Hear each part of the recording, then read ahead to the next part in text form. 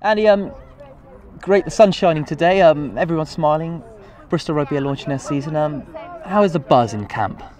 Oh, it's pretty vibrant at the moment, but during pre-season that tends to happen. It's a bit of a phony war. There's no games to be played, and guys are able to focus on themselves and get themselves really fit and start to develop their skills. And we're just layering in the way that we want to play with it.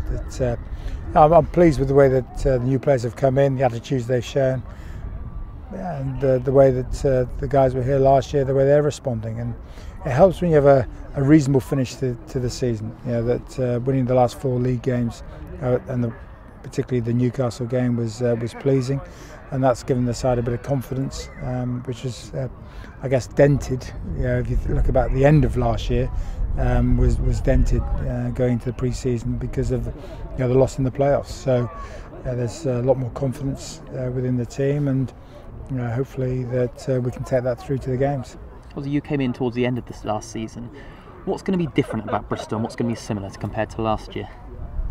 Well, as a team, you always want to be developing and always want to be improving. So one of the key aims for me is that what we do is live, and you can see the improvements that are being made. So we're challenging every area of the way that we play the game.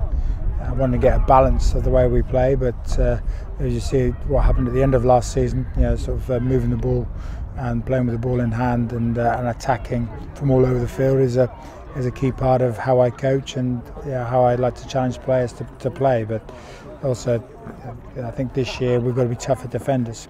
And I look at the amount of points that we conceded last year, the amount of tries we conceded defensively. That was pretty disappointing, and I think that we're not going to qualify for the playoffs if we continue to leak soft skills.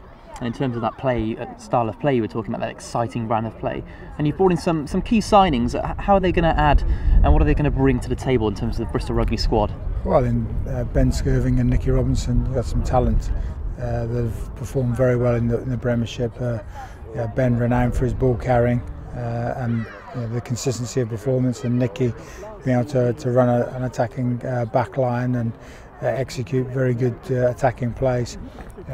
That's just added with Adrian Jarvis, Tristan Roberts. In terms of the competition at 10, it's great. A couple of young lads have come in as well, and looking to see how they can respond, and in particular Jack Wallace when he gets himself fit, to see what he'll have. And we've got another old head in the second row, Mark Sorensen, who's bringing a wealth of experience that he's gained by not only playing in New Zealand, but the experience of playing in Newcastle and at Northampton. And obviously many years of experience you've had at coaching and at playing and doing the pre-season training. Pre-season's not fun for any player. I don't think any player jumps up and down about pre-season, but how have the boys taken to it this year? It's been quite a lot of hard work, I understand.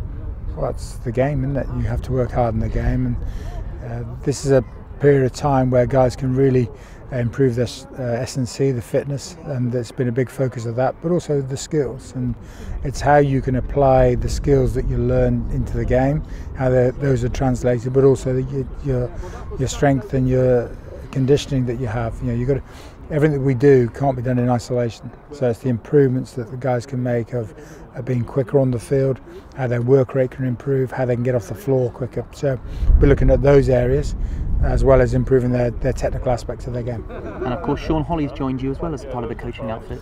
And before I joined Bristol, I'd spoken to Sean and said to him, wherever I go with my next job, would he be keen to work with me? And I'm delighted to say that we stayed in touch, and when I get the Bristol job, he said that was something that he would like to come and work with me. So really pleased about that. And his knowledge will help me in my improvements that I'm going to make, but his knowledge is really going to help the players and the young coaches that we have, and Matt Sherritt, Matt Ferguson, they're going to be developing as coaches as well. And lastly, Andy, you've made it very clear that the ultimate aim this year is to return to the Premiership. All players have bought into that, and I presume are very excited to get underway now. Well, you've got to set yourself some big goals in life, and this is our first goal, and it's an important goal for us because why are we here? If we're not here to get Bristol back in the Premiership, then I don't expect anybody to be staying around too long. And so it's important that everybody understands the importance of why we want to do it, but also how to do it as well, and that's part of the learning that goes on.